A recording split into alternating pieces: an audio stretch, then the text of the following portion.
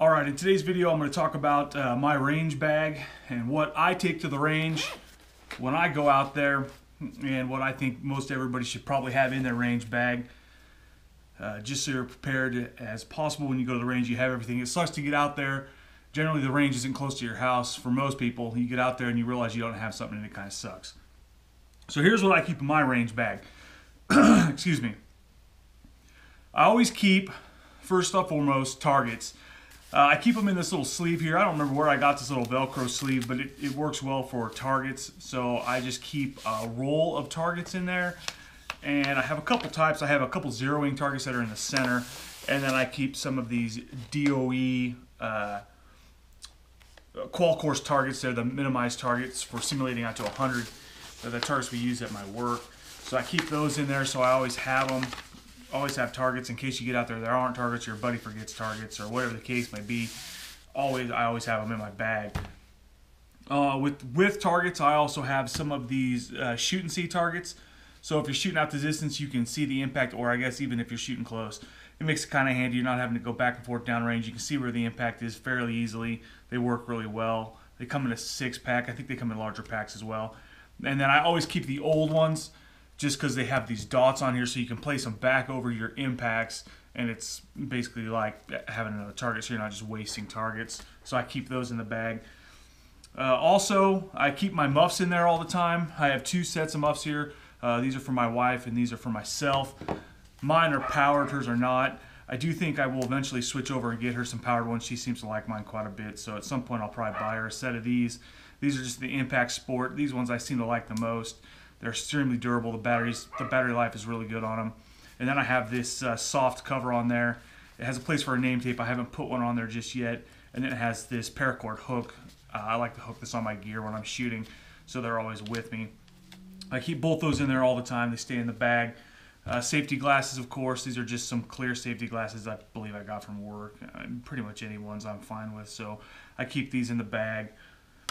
Stapler, obviously, for the targets. Nothing worse than you get out there with targets and you have no way to secure the target. So I do keep a staple gun there all the time. I used to keep 3M adhesive spray, but I had it one time go off in my bag a little bit, and since then I just don't trust it, so I don't keep it in there anymore. Plus it's windy here in Amarillo, so sometimes that adhesive doesn't work as well, so I just stick with the staple gun. When it comes to hearing protection, I also keep some soft plugs in case some people come out with this to shoot and they don't have their own hearing protection. That way I have some extra in my bag that other people can use. I keep a knife. This is just a basic CRKT. I keep this in there all the time. It's nothing special. It'll do the job. It'll cut. That's all it needs to do. I keep some oil in there for my weapons in case something gets dry or have some kind of problem or issue. I always have some lubricant in there for my weapons. This is the Lucas gun oil. When I went to SEMA 3 or 4 years ago, Lucas was there and they were handing out this gun oil for free. It was a new product they were releasing, so I snagged up a bunch of it while I was there, and I keep one in my bag at all times, so it's always with me. Now also, I keep some pens. I keep just a regular ballpoint pen. These are the Pilot G2 gel pens. I love these pens. I use them at work. I use them at home. I use them everywhere. Probably the best pen for your buck you can get. A Sharpie, so I can mark out impacts, write scores on targets, names, whatever the case may be. And then I keep a Trijicon lens pen. Basically, it's just a soft brush for cleaning off optics. These are really nice since we're in the Dust Bowl, so this comes in handy. I have this Texas Concealed Handgun Laws in my bag. It's an older book. It was in there from when I did the class a long time ago, and I just left it in there. But it helps keep the other 2 documents that I do keep in my bag straight and not getting all crumpled up and messed up. And these are both the copies of my original tag stamps for my short-barreled rifle and my suppressor. That way, if I'm ever out at the range and somebody wants to call into question the legality of what I'm shooting, I have them with me and I can show proof that these are registered with the ATF and I have the proper paperwork to have those items. Also, I keep a 1M4 mag in my bag, and what I do, I use it to store these dummy rounds, these sim rounds.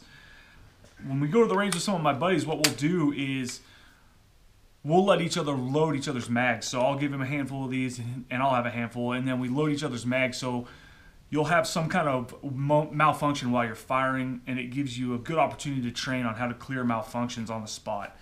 So those are real handy, and I just keep them in there so they don't get lost in this mag.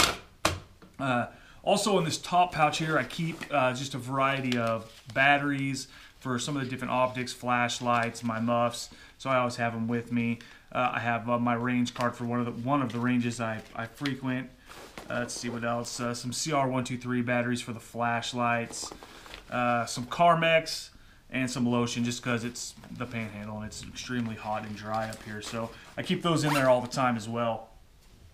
Also here I have 2 holsters that when I go to the range I take with me. So this is my Glock 17. This is the weapon that my duty weapon at work, as well as the pistol that I shoot competition with, and my home defense weapon.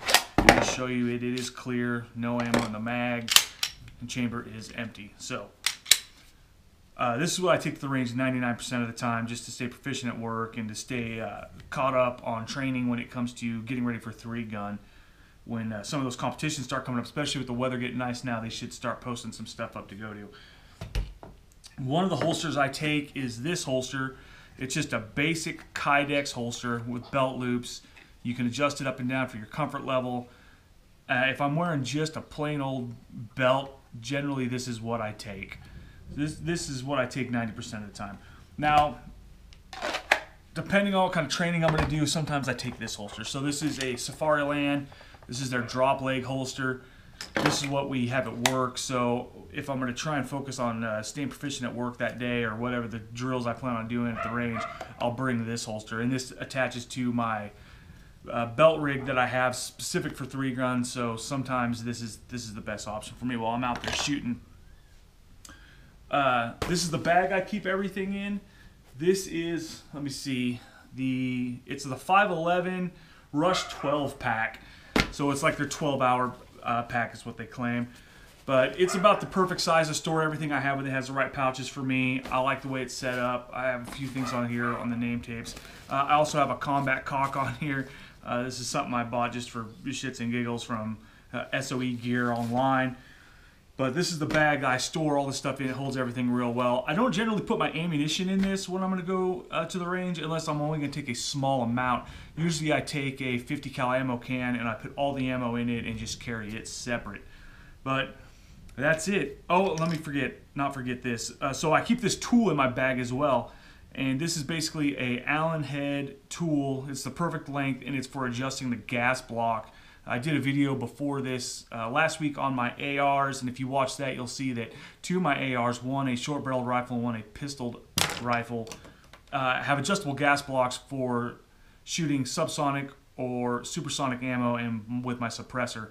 So sometimes I need to make adjustments, and I keep this in the bag at all times, so I always have it ready and handy. But that's it. That's everything I keep in my range bag and I take to the range. So, as always, enjoy your Second Amendment rights. Get out and shoot. Have a good time. Practice. And please like, subscribe, and follow my channel. You know, leave some comments if there's anything you want to know about, any questions. I'll put a bunch of links below. And I hope you enjoyed the video. Thanks.